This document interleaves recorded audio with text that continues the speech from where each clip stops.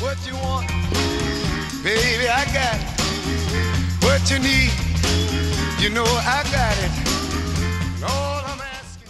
Hi, Charles Curcio here for the Stanley News and Press, and we're on the set of The Sound of Music, going to be the URI Players production starting on July 24th, and I'm with Reed Furr, who plays Franz, and has played in two different productions of Sound of Music. How is this one, do you think, going to be different from the other URI productions? Well, one of the things that I think will most stand out is the sets that we're going to be using. In the other two productions that we did, the sets weren't nearly as attractive, in my opinion. So I think that's going to be a real striking. We've got a strong cast, but I thought we had a strong cast in the other ones too. Vocally, I think we're just as strong, if not stronger than ever. But I think the sets will be the real thing that sets it apart from the other two productions. You started, we were talking that you played Rolf. Played Rolf in the first time in 1976, and now then I played Max in 1990, and I've worked my way up to the Butler Franz now. All very interesting roles. How have you developed each role? Well, you have some opinions of your own from seeing other plays, from seeing the movie, and then you work with the director, and he kind of gives you his vision as you go along working on the set, on the scenes and so forth. And between the collaboration between you and the director and what you've seen before, it kind of comes together as a character. How is this director different? He is very patient. He's one of the most patient directors that I've ever worked with. Very seldom ever loses his temper, and I've worked with some who lost their tempers a lot. Of course. But Jack Stevenson is the director, and he is very, very patient and works with the children and the adults equally well as far as patience is concerned. With a week away for your dress rehearsals and then you're opening the show, where do you think the cast is right now, and how is the show so far? It's looking like it's going to be a very strong show.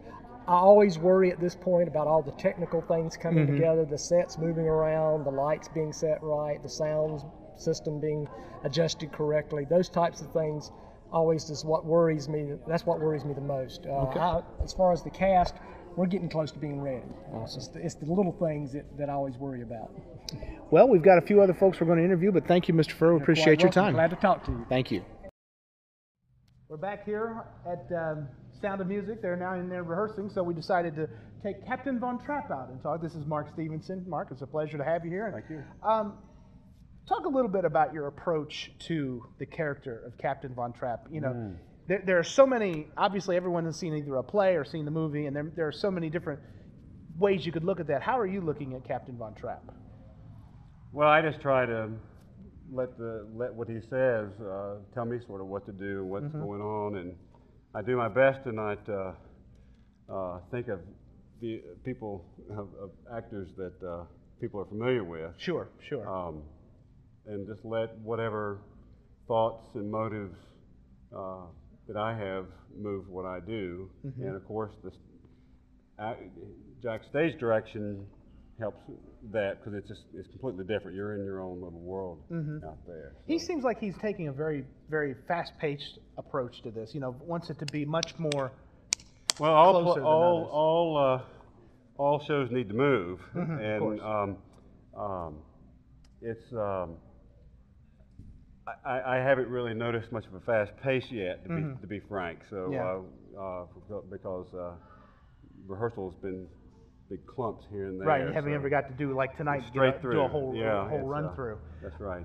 Tell us a little bit about some of your experience. Obviously, this is not your first performance on stage. No, the last thing I did was Lenny in of Mice and Men, which is a complete 180-degree turnaround. That's a little different from Captain Von Trapp, yes. But that was a very rewarding experience. It was. I have.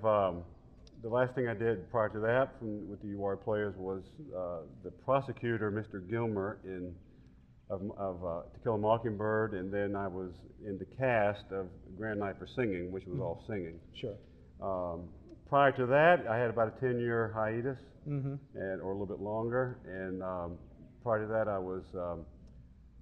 did some shows with the Piedmont Players in Salisbury. I did Lancelot and Camelot and Kramer in Secret Garden. And I've got some opera credit roles too, so but not in a long time. It seems like you've been doing a lot of dramatic roles, and then switching to the musical theater. That's got to be kind of a tough sort of transition, I would think. No, it's actually a lot of fun. I've actually done much less dramatic than I've done musical theater or any sort of musical genre. Yeah.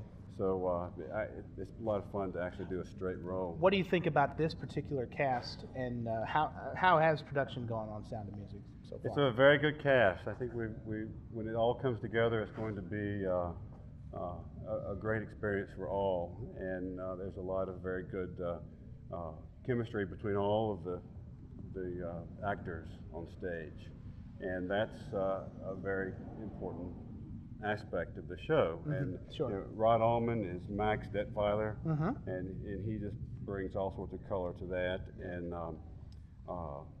And Betsy Furr is Frau Schrader, who is my first love interest in the show, of course, and she brings a lot of color to that too. She's excellent. So, and then Caroline Furtzak is Maria, and she's just ideal in the role, and lots of vibrant color there, and sings wonderfully. She works very well with the kids.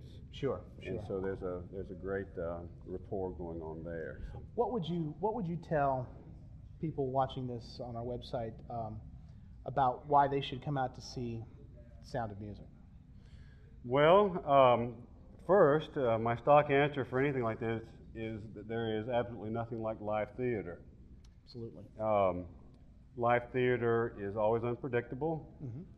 It's different every night in subtle ways. Absolutely. In some ways, they're magnificent subtle ways. And also for the caliber of shows that the URI players have been putting on over the years, and especially since I've had anything to do with them, my experience is I'm quite taken. It's a great organization that needs to be supported by the community, because to not have something like this, or to have something like this and not go out and experience it, is unfortunate. I don't mean to be negative. No, not at all. Absolutely. It's just great theater, and that's what it's all about. Mark, thank you very much for your time, and break a leg, and we hope to see you this coming week for the shows. Great, thank you. Thank you very much.